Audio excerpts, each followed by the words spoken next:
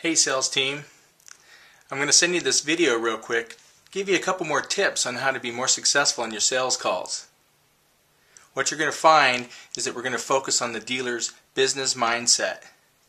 Now, it's important to keep in mind that the words you use have all the power and will give you all the control. So check this out.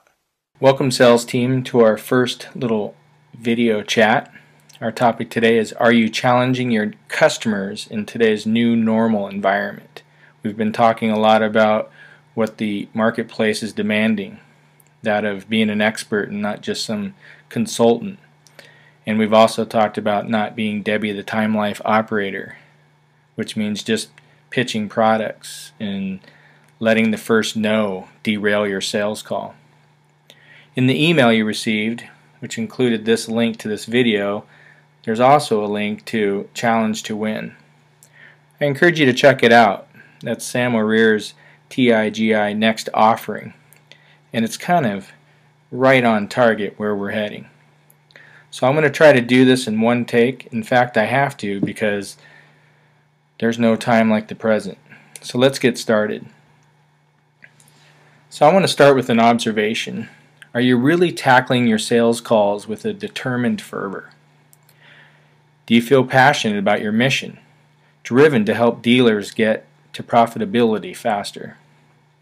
You have to ask these questions because if they're not answered and the answer isn't yes, you're certainly heading uphill towards a battle that you most likely won't win.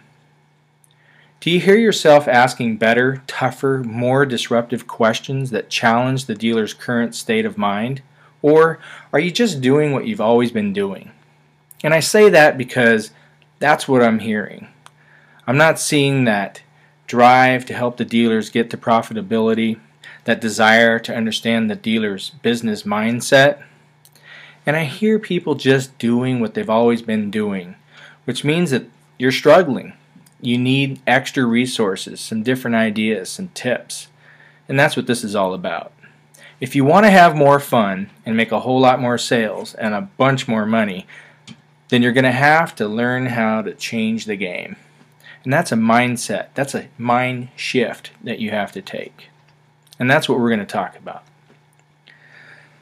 Simply stop pitching product. I mean, stop talking so much.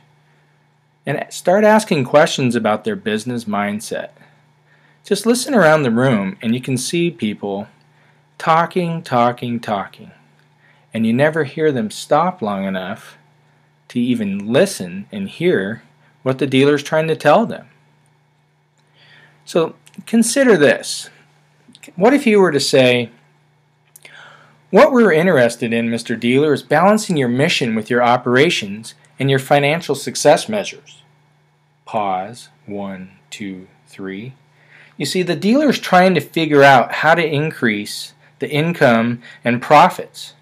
You know, what sorts of things can they adjust or do differently? Where can he make some changes?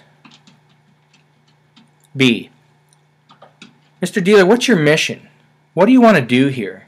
Either you're a multi-rooftop business as a mini group or you're an individual dealer.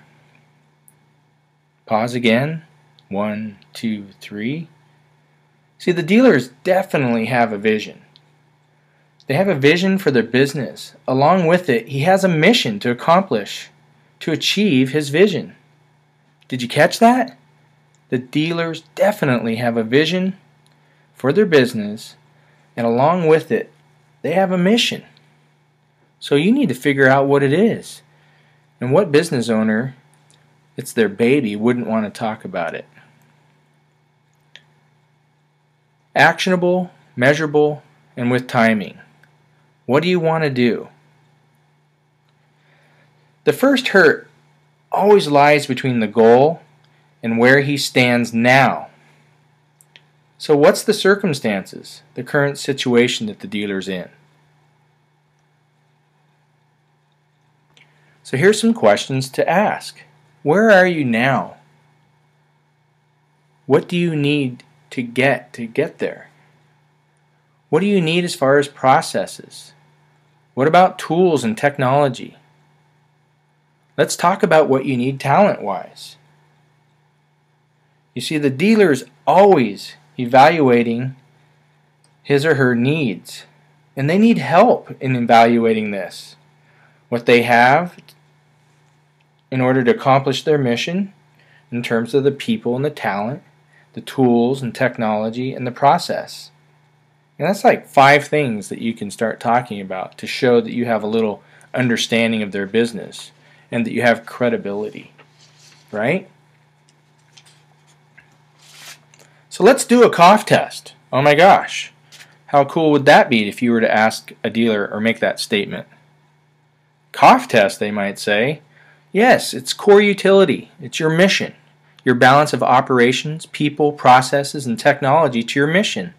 Then you right-size your expectations as far as your financial performance is concerned. Your success measures, right? Sounds like makes sense to me. Usually dealers will take their operations, and set up that operational setup, and then they back into their mission. It's the old, well, it's what we have, and it's what we can sell. So it's a really ugly way to do business. But if we were up front as sales reps saying, hey, let's do a cough test. Let's. So let's talk about it. Do you know what to talk about? Do you know how to talk about it? Do you know how to do the groundwork in order to make your points clear so they stick? Do you know how to assume the conclusion to the sale and get it today?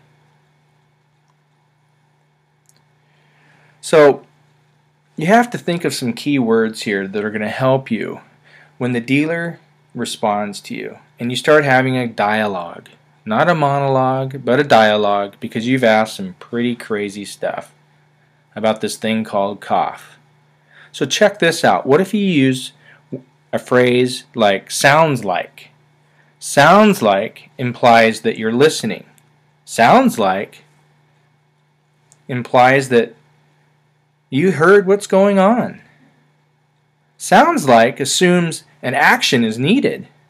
Sounds like is kind of a recap of what you heard. So all those things together give you some more power, gives you credibility as that expert. And here's another statement. Now if you make a statement, it helps establish you as experts, establishes your credibility, and it breaks that patterned way of thinking. So when you say, let's do a cough test, that's what's going on. And speaking of let's is a huge power and control word. You want to use it with authority, use it with strength, and use it with courage. Let's is a wonderful, wonderful way to be assumptive. It's all about the dealer's business mindset. Take a look at the graph that I've created and that we've talked about. You don't want to propose any idea, pitch a product, talk about a solution without knowing what the dealer's thinking about and what he's going through. Looking at the graph, the mindset simply says, it suggests that the dealer is thinking about profit. So you have to be thinking, what's on the back of the dealer's forehead? It's about revenue. Simply money coming in. So it's that income statement. And if you think of a calendar, just like you do, you have 10 days left in this month before you either break even, which is hitting quota, or you're profitable, which is overachieving quota. Does that make sense? Revenue to overhead. What's overhead? Oh my gosh, it's all the things that are costing the dealer, which are preventing him from being profitable. So you have to outrun that, and our products do that. So don't forget, the business mindset isn't just about sales, which is new car sales, used car sales, and F&I, but it's also about the parts, service, and body department. Each one of those departments or profit centers have that same challenge. How do I work with this income? How do I get more income? Where's the revenue going to come from? When am I going to get enough of it in to break even and eventually start being profitable? Presenting the solution. My product allows your operations to be more effective, to sell more at a lower cost. Can you say that? Can you repeat that? Can you memorize that, please? Everything we're talking about, use these words, use this language. My product allows your operations. What are operations again? People, talent, tools, technology, and processes. Remember those 6 things? Anchor them into your mind, because that's the dealer's operations. And our solution, all of them by the way, advertising, helps them be more effective. They can sell more at a lower cost. It's like there's 2 things going on. My product props up your talent. It props up your lack of processes. It props up your lack of tools to accomplish the mission. Did you catch that? It goes right with the first thing we just talked about. Item A. My product allows your operations to be more effective. How? By propping up your lack of talent. By propping up your lack of processes and propping up your lack of tools. Just because you don't have all your operations in order, that doesn't mean don't do anything. You still have a mission to accomplish. What are you going to do to be more effective? To help better achieve that in the least amount of expense and in the most efficient way. Item C. You want to accomplish higher revenues and lower cost for profitability. My product does that. It goes back to the chart again. If you're looking at the business mindset chart, revenue, revenue, revenue, revenue lowers the cost of doing business, cost of goods sold, cost of basically taking out of that overhead bucket advertising expense. We have all the proof statements in the world to show how very affordable, inexpensive, and highly profitable, huge returns with our advertising. Digital advertising is definitely the way to go. We have proof statements to show that everybody's online shopping, researching, and doing business primarily online. Our products help the dealers do that. How cool is that?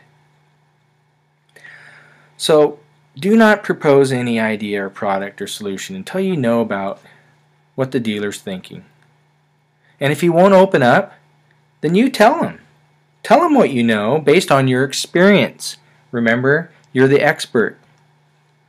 Remember this too, to assume the sale by using the agreement discussed last week. And here it is. Mr. Dealer, let's just do an experiment. Let's just spend $3 grand a month to begin with, okay? Let's look at the first, and then just after that, you and I can get together and we'll have an agreement. Let's look at that for now. And how long you want to look at it? Oh, 90 days? Let's look at it for 90 days, and then in 90 days, let's double it, because you're going to have some idea of what the impact is.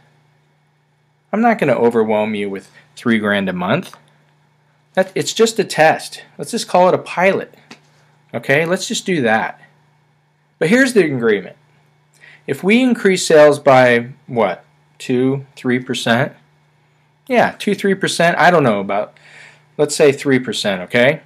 If we can increase sales to 3%, you can handle that, right?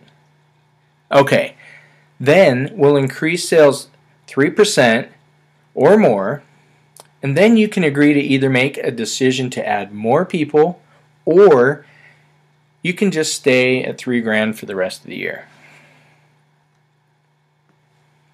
Before I conclude, team, please don't stop at the first no. Did you know that it takes 45 yeses to get a sale on average? That means all the way from the very beginning where you say, sure is a nice day, isn't it?